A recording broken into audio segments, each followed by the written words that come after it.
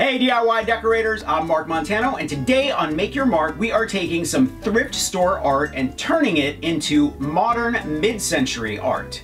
It's really easy to do, and it's not very expensive at all. Now before I forget, I want you to thumbs up if you like this video, and leave me a comment if you have a question about this project, or you just want to say hi. Are you ready? Let's make some mid-century art.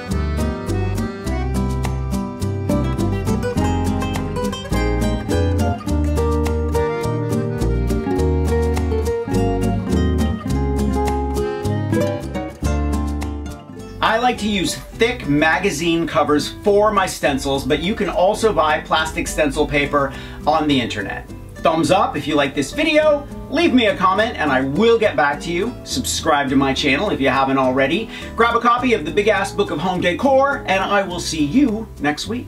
Bye.